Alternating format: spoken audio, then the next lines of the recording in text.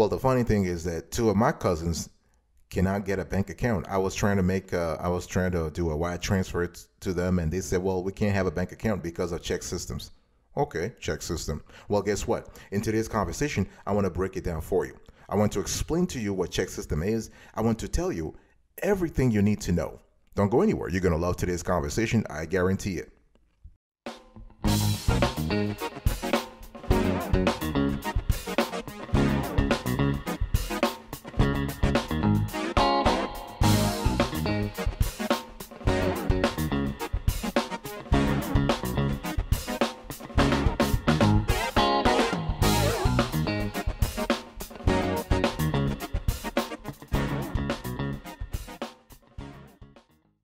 Welcome back, folks, to another edition of the Awesome Sweaty Kiwi Show. How are you today? I hope you are doing fantastic. I'm doing marvelous, if you were to ask me. If you are doing as great as I am, go grab a cup of coffee or tea or vodka and let's roll. In today's conversation, I want to talk to you about a reporting agency called ChexSystems. They're just hidden. They are working behind the scenes, but they are so important. So important. ChexSystems is basically a banking reporting agency that collects information about your previous problems with deposit accounts, including checking and savings accounts. Have you had a problem in the past when it comes to banking? Talk to me. Talk to me. Because if you've had a problem or two problems or 1 million problems, your data is currently in ChexSystems. That's for sure. So the agency maintains a report of your banking activities, which banks and credit unions can use to determine whether to approve your application for a new checking or savings accounts. The bottom line here is that banks and credit unions are trying to cover their ass, right? They're not trying to they're not trying to onboard risky customers, okay? So I want you to think of ChexSystems as a bank account screening consumer reporting agency. They work behind the scenes of the financial system to help financial institutions pre-screen new customers applying for bank accounts. This is kind of analogous to credit bureaus, right? So when you apply for a credit card or a loan, the lender or credit card issuer will go to Experian, TransUnion, or Equifax to have more information about you. The same thing happens when you apply for a bank account. They just want to make sure you are clean, okay? And ChexSystems report contain information about past banking mistakes, including unpaid fees and fraudulent activity.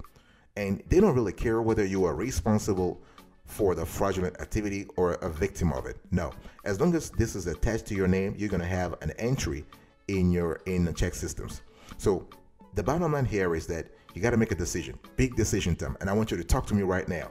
Look at yourself and tell me, have you had problems in the past with ChexSystems or problems with the banking industry? Or are you on the verge of having a problem with the banking industry? If yes, you want to take all the steps that you need to clean it right now. We have an entire show focused on that, but I will briefly talk about the steps you can take to clean that, or at least to avert a situation that will be detrimental for you in the future. I will talk about that briefly into this conversation, but we do have an entire show focused on that.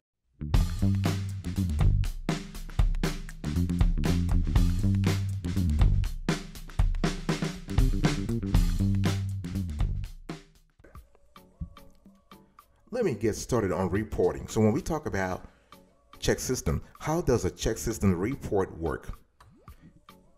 Basically, this agency keeps track of your deposit accounts. Deposit. So when we talk about deposit, we are speaking about savings accounts and checking accounts. And in some cases, they keep track of your investment accounts. Okay. So for instance, if you have a hybrid retirement planning / savings account, let's say you have a money market IRA account, or you have a CD account, they actually track that too. So what they do is they keep track of your deposit accounts with banks and credit unions, and they create a report with that information to show your account activities and the reasons your past accounts have been closed. This is the key word here. Why were your past accounts closed? Okay. At the end of the day, it's all about money, money, money, right? You didn't pay or you couldn't pay, whatever it is, money, money, money. So here are a handful of examples of items you might find on your ChexSystems report. Involuntary account closure, bounced checks and overdrafts, unpaid negative balances, account, card, or ATM abuse, suspected fraud or identity theft, number of accounts applied for recently. So this is not, of course, an exhaustive list, but it gives you an idea of what you can find on your check system report. Okay, so bottom line is, whenever you apply for a new checking or savings account, the financial institution will check your check system report to determine whether you are a good risk, quote unquote good risk, or a bad risk. That's what it is. Okay, and the one thing I just want to say here is that please be aware of this, and as you cultivate a banking relationship, as you cultivate a relationship with your credit union, with your local bank, with your national bank, with your community bank, with your regional bank, I want you to pay attention to making sure that you don't have unpaid negative balances, because those things have consequences. If you think there is fraudulent activity around your account, you want to close it, you want to report it to law enforcement or to the banks. Okay, you want to look for unpaid fees, clean that up. If you have some public records that are detrimental to yourself, please clean that up or have a statement so that the bank knows what really happened. Okay, very important. Let's talk about the copy of the report. How do you get a copy of your check system report? This is important, right? Because how can you fix something? Talk to me. How can you fix a problem on your check system report if you have no idea what the report looks like? Okay, well, luckily, the Fair Credit Reporting Act makes it possible for consumers to access the check systems report once every 12 months for free. This is kind of similar to the ability to get a free copy of your credit report every 12 months. So you can go to a website called annualcreditreport.com to get a copy of your TransUnion, Equifax, or Experian report once a year. The same thing applies here. Okay, so you can also get a free copy if you've been denied a checking or a savings account in the past 60 days. Also, I want you to remember that if you have been denied a bank account, the bank or credit union is also required to disclose the reason or reasons for the denial. They got to tell you. They can't just say, listen, we don't want your business. No. You better tell me why you don't want my business. Okay, you need to explain to me. You need to back up. You need to substantiate why you don't want my business. You want to give me a chance to fix whatever was on my check system report, right? So you can get a copy of your check system report online through the Consumer Reporting Agency website. So this is ChexSystems website. Over the phone, you got to call 1-800-428-9623. Remember that, 1-800-428-9623. You can download and fax a request form to, the number is 602-659-2197.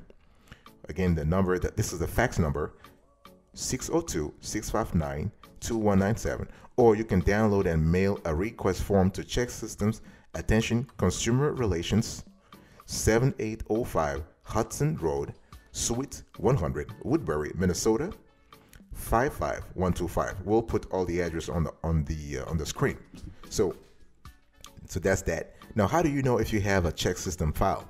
The thing here is that many people never have an issue that requires them to investigate their own check system file. But again, you will only know that you have a file if you've been applying for an account at a credit union or a bank and you've been denied continuously. Okay, this is the only way you can tell.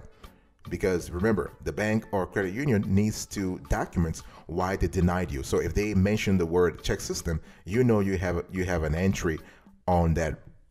You have an entry with check system. Okay.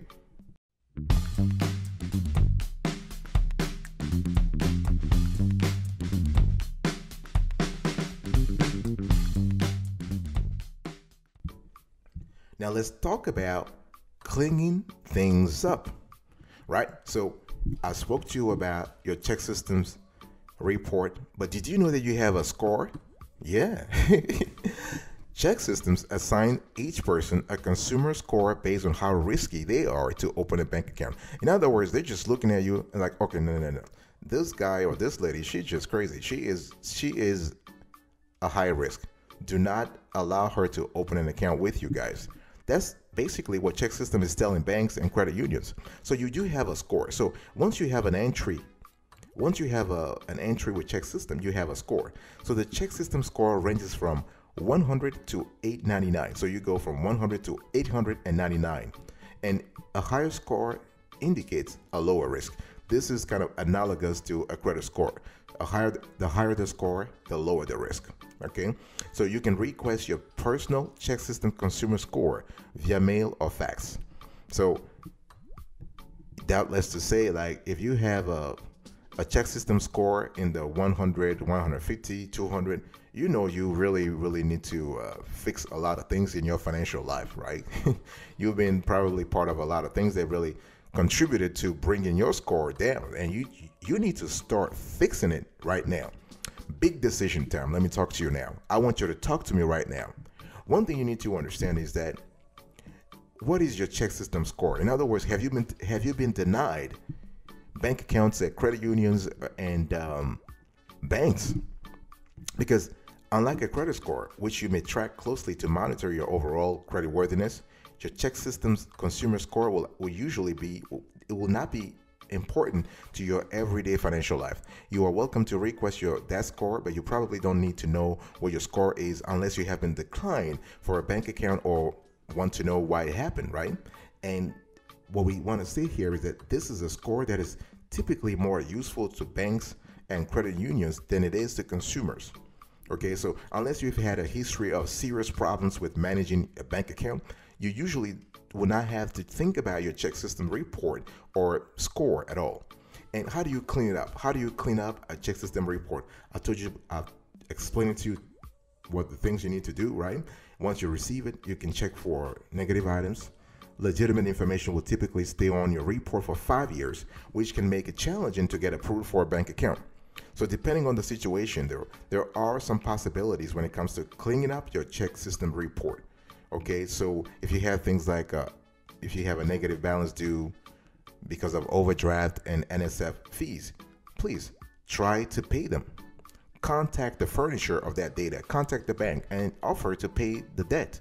Because once the debt is satisfied, you can file a request with the bank, credit union, or collection agency to update or remove the negative item from your ChexSystem report.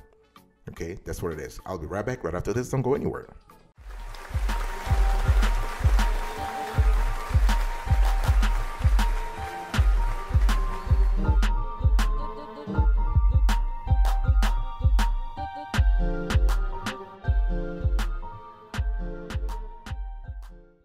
Welcome back, folks, to another session of the Awesome Studio Q Show. We are actually having a conversation about what ChexSystem is, okay? And I've been talking to you about, I define the agency, what they do, they will kind of report the issue, why they are so quintessential to the banking system. Now I want to talk to you about the FICO impact. Does a ChexSystem report affect your credit score? Because this is a legitimate question. People are thinking, hey, you know, if I have a low ChexSystem score, does that affect my FICO? In other words, is there a direct correlation between your FICO score and a ChexSystem score? Not necessarily.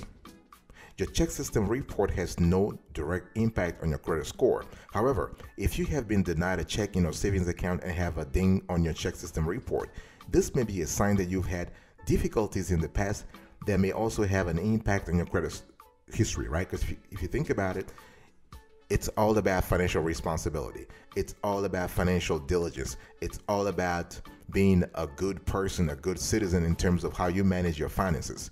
Okay. Also, if you have a negative balance on a checking account that's been sent to a debt collection agency, that agency may choose to report the collection account to the national credit bureaus, which can harm your credit score. Okay, so this is things that you have to think about. I was just talking to you earlier about the possibility to check your credit score for free. You have credit monitoring services, and those are free. You have Credit Karma, you have Nerd Wallet, you have Wallet Hub, you have CreditWise. This is a service from Capital One. You do have similar services from Amex, Citibank, the whole 9 years. A lot of credit card issuers offer this credit monitoring service for free nowadays. So when you have an account with them, when you have a card with them, this is kind of cool. You can just sign up for the service where you are able to monitor your FICO score. But to sort of finalize this debate, there is no direct correlation between your FICO score and your ChexSystem score, okay? And one thing you need to understand here is that at the end of the day, everything boils down to what? Financial responsibility. Because when we talk about ChexSystems entries, you probably will be there. You will be there if you had been associated with fraudulent activity or unpaid debt. Most people are not associated with fraud, but people have problems every now and then, and they might have some unpaid debt. So just fix it. Just fix the cause of the cause of the situation, and the situation by itself will go away.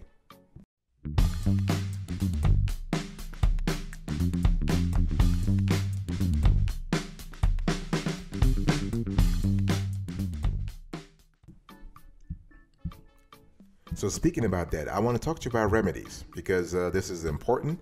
I will just, you need to focus on making good financial choices, because everybody understands that, getting denied a bank account can be a frustrating and discouraging experience.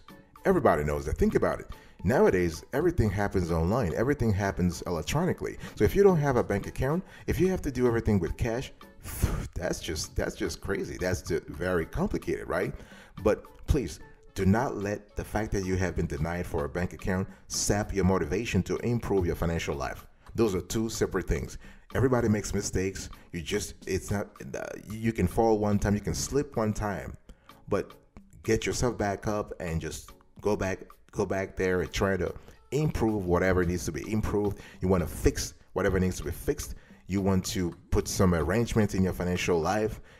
You can use software, you can use free apps to monitor your financial life. One thing it's very important to do is that you want to pay attention to money. You want to pay attention to how you manage your money, how you spend your money, how you make money. This is quintessential to making good financial choices. All right. Do you have a full-time job? Do you have a second job? What is your DTI? What is your debt to income ratio? Talk to me about those. Okay. Talk to me about your credit utilization ratio. If you don't have a credit card right now, do you have disposable income every month? Talk to me about those things. And also talk to me about credit cards. Credit card. Because at the end of the day, if you are making financially irresponsible choices, those choices will affect your credit score, but also your ChexSystem score, right? And this might affect your ability to get credit cards.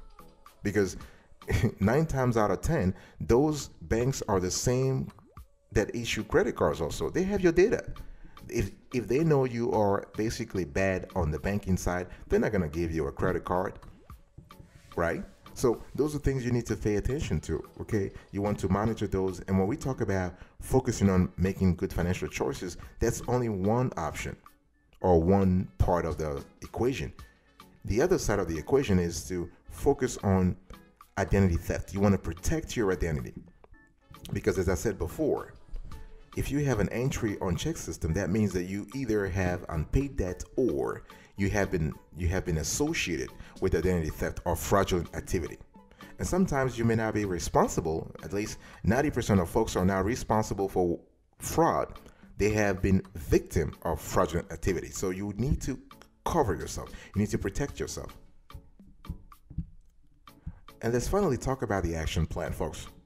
So it's important to understand that if your ChexSystem report is incorrect, there are ways you can fix those problems. You can reach out to the furnisher of the data, the bank or credit union. You can reach out to ChexSystems itself, and you want to have as much proof as possible. It's very important. Anything that can substantiate your claim, anything that can really help you in terms of defending yourself and proving that you indeed are right, you want to have it. And remember that you are basically, you have some rights, okay? You have the right to see your own personal ChexSystems report for free every 12 months. You have the right to submit a dispute and request an investigation of inaccurate or incomplete information on your ChexSystem report. Okay, you basically have to understand that you have the right to know that your ChexSystem report or score has been used against you in a banking decision. And one thing you need to also understand is that if you have been denied a checking account, there are other options. Big decision time. Big decision time. You don't have a bank account. You have applied and they said, no, we don't want you. Okay. Did you know that there's something called second chance checking accounts? Don't get me wrong. Those are kind of expensive. They have fees sometimes. But hey, temporarily you can use them to get back into the financial system because your check system entries will last for 5 years. But in the meantime, you need to have a checking account. You might need to have a savings account. Okay, so you can give a second chance checking account a chance. You can also use a prepaid card. So prepaid cards can also work as an alternative to standard checking. So a prepaid card account can receive both check and cash deposits. And like many low-risk checking accounts, prepaid cards are likely to come with monthly fees, but some banks will waive the fees if you have a recurring direct deposits made to the account. So this is something that you need to always think about. Obviously, it's always a great idea to shop around. You want to compare alternatives. You want to see what's really happening. You do have options. That's the bottom line. I want you to really, the takeaway from this show is that you have options. If you are in a situation right now where you have been shut off from the banking system because of past mistakes or because of fraudulent activities, you can still get back in after a while, but you need to do a few things, but you do have options.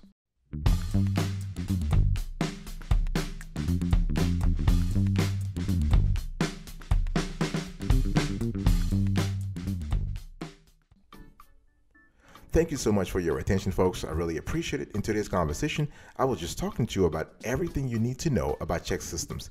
I gave you a definition of a review, if you will, of this agency, the kind of reports the issue, how you can request a copy of your report, how to clean up your report, your FICO, whether there was a direct affiliation between a FICO score and the ChexSystems score, what kind of remedies you can put in place, and the action plan. Thank you so much for your attention. I'll speak to you another time, but until then, remember, stay marvelous.